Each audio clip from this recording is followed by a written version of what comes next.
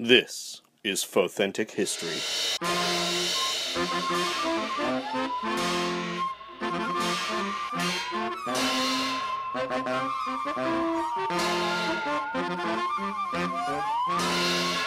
Hello and welcome to the show. I'm Brian Young. And I'm Holly Fry. Holly, Yeah. You want to talk about some wands today? I really do, because it's not something I have a lot of expertise in, and so I can always benefit from expanding my knowledge. So let's do that. Yeah, and it's interesting too. There's a lot more science to it than there's as much science to it as magic, which I found interesting when I was going through this. I agree. Shall we jump right in? Indeed. So, like we said, we're going to talk about wands today and wand lore. Wand lore is an ancient and complex branch of magic that deals with the history, creation, and, for lack of a better word, science behind the construction and use of wands in the wizarding world. They're used to cast spells and perform many tasks in the wizarding world, and although there are some traditions of witch and wizarding that don't use wands, they're fairly ubiquitous. And there are many different factors in wand making that affect the use of a wand, and we're going to speak to each of those in turn throughout this episode. They include wand length, the material from which the core comes from, and the wood from which they're crafted. But first, we're going to talk a little bit about those who craft the wands and the history of their use. So wands in the wizarding world originated sometime before the Common Era, though the exact point at which they were brought into magical use is in dispute. We do know that the Ollivander family first began making wands in the British Isles in 382 BCE, and soon grew a worldwide reputation for wands, and we'll talk more about them later. The first wands being manufactured in North America were in the 17th century by the Irish witch Iseult Sayre, and wand makers only began working in Africa in the 20th century. Because of laws in the wizarding world to keep magic hidden from muggles and no-mages, use of wands differs from country to country. In European tradition, school children were given wands upon arrival at school and could carry them with them wherever they went.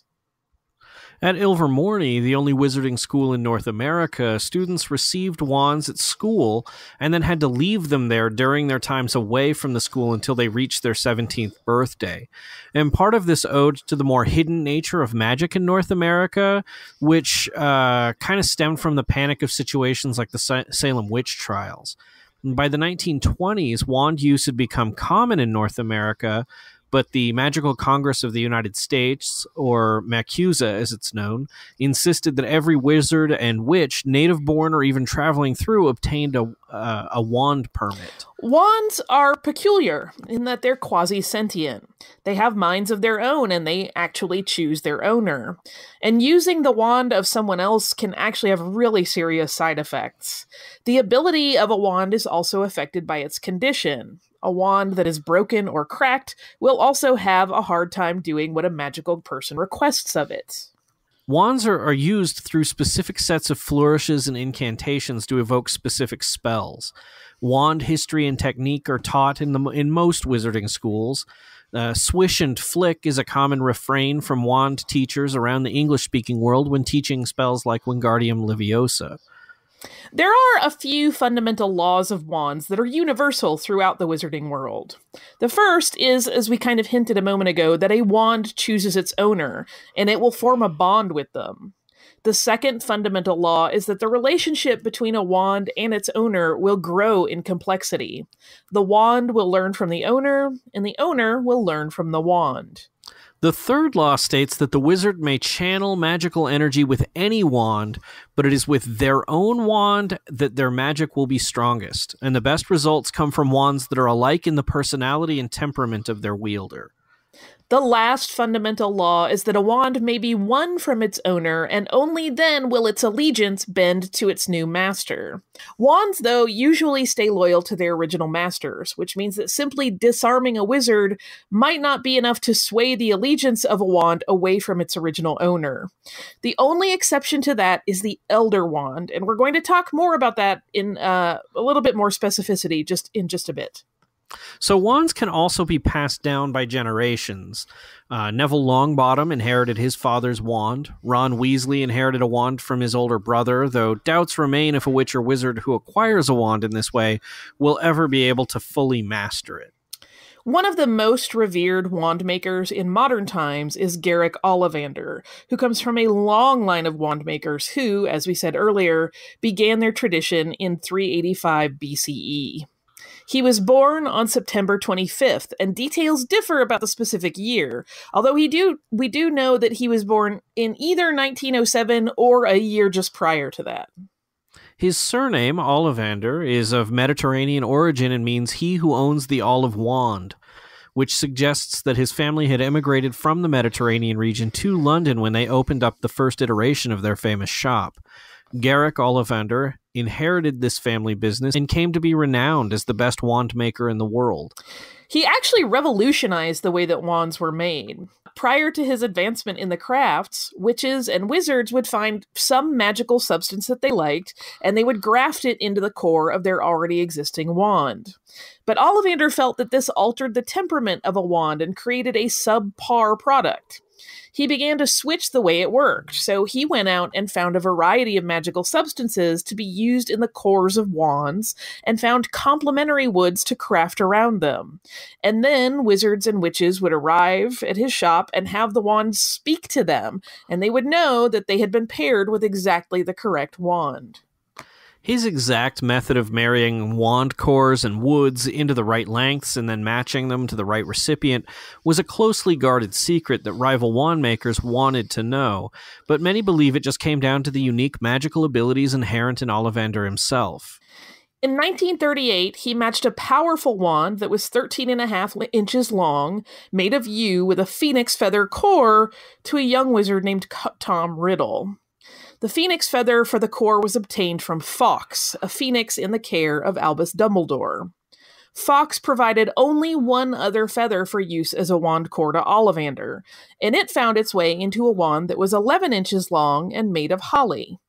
The twin of Tom Riddle's wand would remain in Ollivander's shop until 1991, when it was paired with Harry Potter, the boy who'd actually survived a killing curse from Tom Riddle's wand. These twin wands were the reason that Ollivander was kidnapped by Death Eaters in 1996 and tortured for information about them, as well as information about the Elder Wand. He escaped later, and he gave similar information that he had revealed to the Death Eaters to Harry Potter in his quest to defeat the Death Eaters once and for all. Now we're going to talk about Grigorovich, who is perhaps the second most famous wand maker in the wizarding world, and his name was Miku Grigorovich.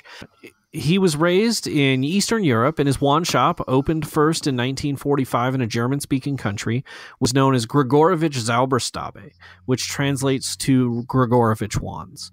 He did sell wands in London, though, in Carket Market, in a shop called Wands by Grigorovich, and was a direct competitor of Ollivander's. Grigorovich and Ollivander had different ideas about wand making, and Ollivander found his rival's work to be lesser in his eyes, although the wands that Grigorovich made functioned perfectly well. It was believed that one of the last wands that Grigorovich made and sold before his retirement was to the Quidditch star Victor Crumb. Though Grigorovich was a competent wand maker, though second-rate compared to Ollivander, his place in the history of wand lore secured less by his wand making and more by the fact that he was the master of the Elder Wand for quite some time. He worked hard to replicate the power of the legendary wand, but before he could do so, the wand was stolen by Gellert Grindelwald sometime in the early 20th century. It was this information that Voldemort sought when he tortured Grigorovich and killed him. We're going to talk, again, more about the Elder Wand later, but first we're going to examine the different roots of wand lengths, cores, and wood. So first, for notes on different sorts of wands, we're going to turn to the work and journals of Garrick Ollivander, who wrote at length on the subject. And for many wand makers, there was a tendency to match the length of a wand to the height of its owner. The taller the wizard, the longer the wand, but Ollivander found this measure to be crude, writing, quote, that it fails... writing that it, quote, fails to take into account many other important considerations. In my experience, longer wands might suit taller wizards, but they tend to be drawn toward bigger personalities, and those of a more spacious and dramatic style of magic. Neater wands favor more elegant and refined spell casting. However, no single aspect of wand composition should be considered in isolation of all the others, and the type of wood, the core, and the flexibility may either counterbalance or enhance the attributes of the wand's length. According to Ollivander, most wands range between 9 and 14 inches, though exceptions to that range have been known to happen, but are really quite rare. Physical peculiarities tended to require longer wands, while he wrote, quote, abnormally short wands usually select those in whose character something is lacking, rather than because they are physically undersized. Many small witches and wizards are chosen by longer wands. The other aspect of wand length is the flexibility of the wand. Ollivander states that wand flexibility or rigidity denotes the degree of adaptability and willingness to change possessed by the wand and owner pair, although again this factor ought not to be considered separately from the wand wood, core, and length, nor of the owner's life experience and style of magic, all of which will combine to make the wand in question unique. The next thing to consider is the core of the wand. There are many magical substances that can be used in the core of a wand, ranging from kelpie and vela hair to Kneazle whiskers and dittany stalks. But Ollivander narrowed down wand cores to the 3 most powerful cores, and he limited his use to those. And those were dragon heartstring, phoenix feather, and unicorn tail hair. We'll talk a little bit about the properties of these 3 wand cores, but I want people to realize that the wands are really the sum of all their parts, and these are generalizations based just on these aspects. Pair one with a specific sort of wood in a different length, and it might counterbalance some of these properties drastically. So wand making is incredibly complex, and we don't want to make you feel like we're oversimplifying it. Unicorn tail hairs make very loyal and reliable wands, and they are incredibly resistant to perform magic in the dark arts. But they're not the most powerful of wands, though the choice of wood and the length of the wand can compensate for that to some degree. It's also said that they're prone to melancholy if they're misused, and they can actually die and need replacing because of that. Conversely, dragon heartstring cord wands have an easier time turning to the dark arts, but tend to make the most powerful wands. They'll also switch allegiance to their current owner quickly. They learn spells with speed, but are the most prone to accidents and have a reputation for being temperamental. Phoenix feathers are the rarest type of core that Ollivander traded in. They have the broadest range of magic that they're capable of, and they tend to be pickier when it comes to choosing their owner.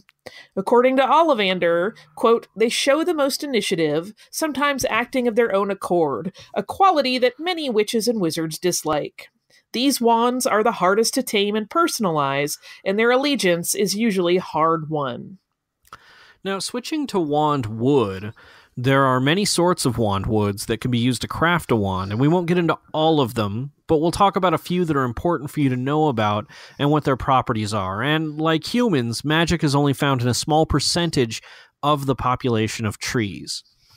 Ollivander wrote on wandwood in his notes, quote, it takes years of experience to tell which trees have the gift, although the job is made easier if bowtruckles are found nesting in the leaves, as they never inhabit mundane trees.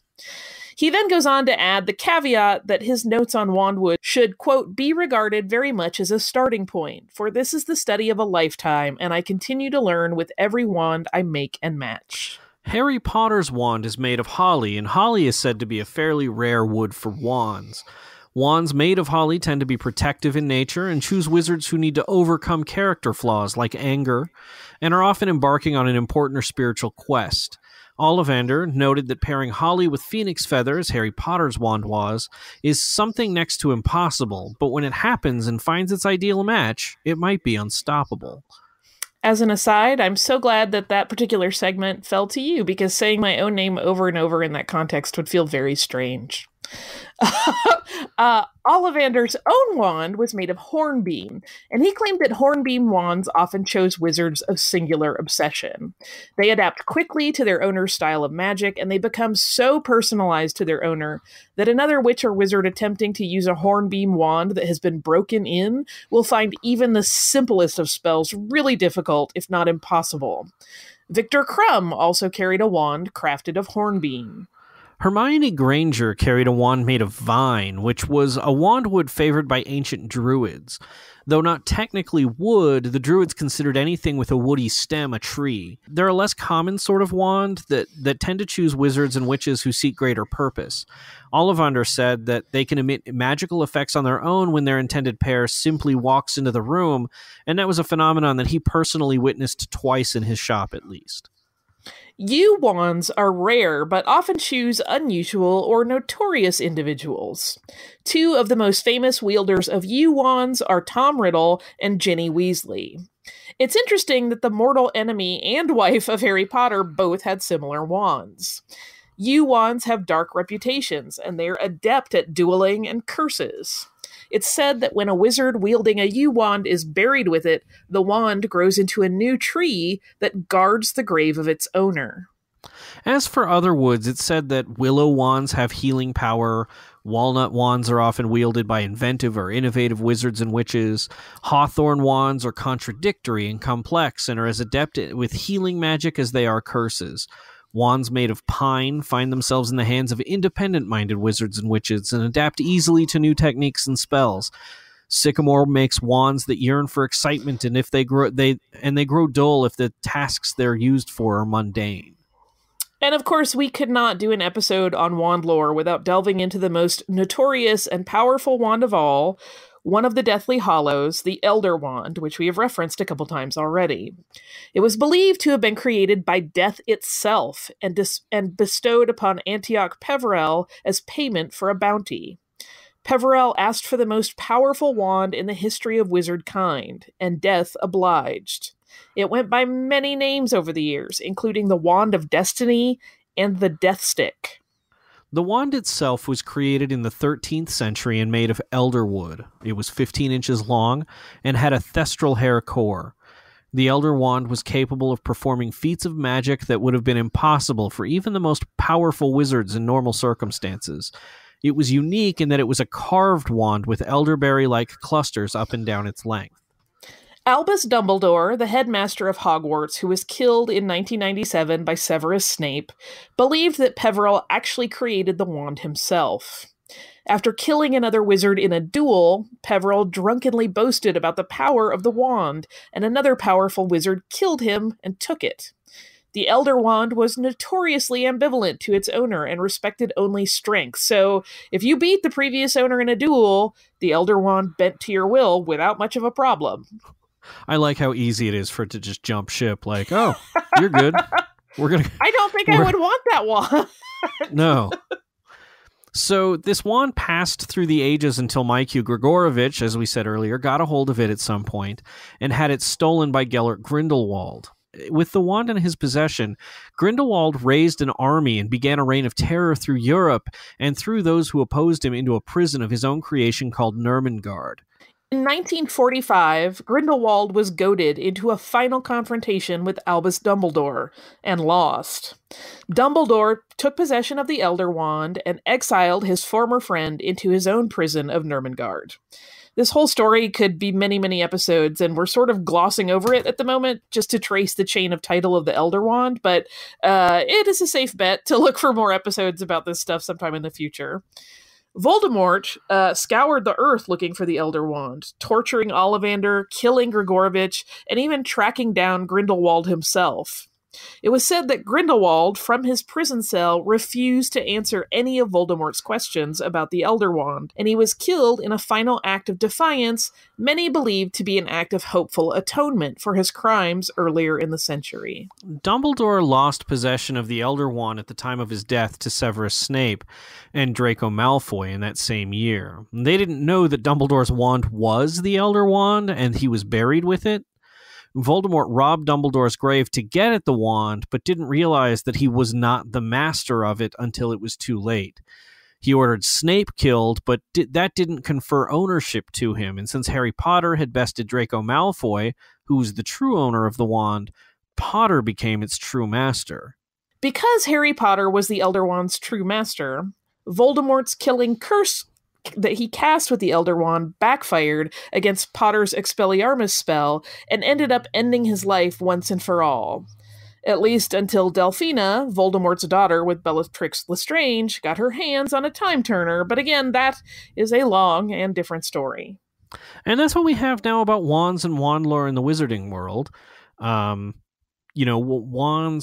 are really fascinating, and it's interesting that the combinations of how you can put a wand together plus the personality of the person who's wielding it can yield such different results in every situation. It's no wonder people study it for their entire lives. Yeah, I mean, there are so many different permutations possible with each individual wand, just depending on who walks in a shop that might be chosen by it, that it's really, really a massive undertaking to try to study this. Yeah.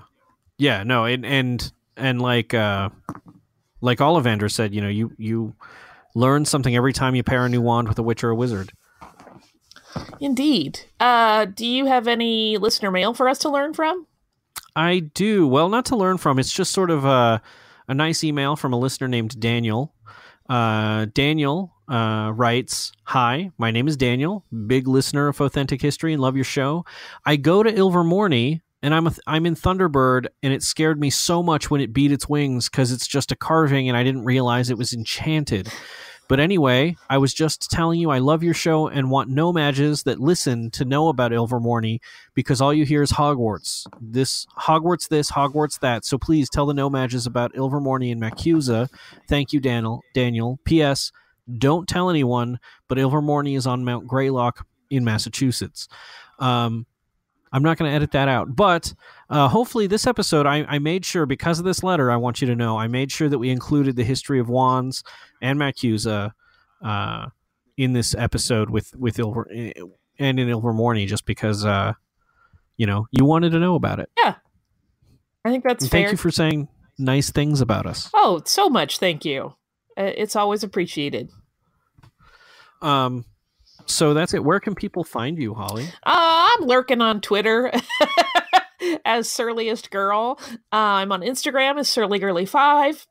I said that weird. I'm on Instagram as SurlyGirly5. I also have my regular day job podcast, which is Stuff You Missed in History Class, which you can find at missedinhistory.com. And all of our correlated social media jumps off from there, but is Missed in History pretty much everywhere. And then I do another project with you. Yeah, we do the Full of Sith podcast together, and you should give it a listen. It's a lot of fun.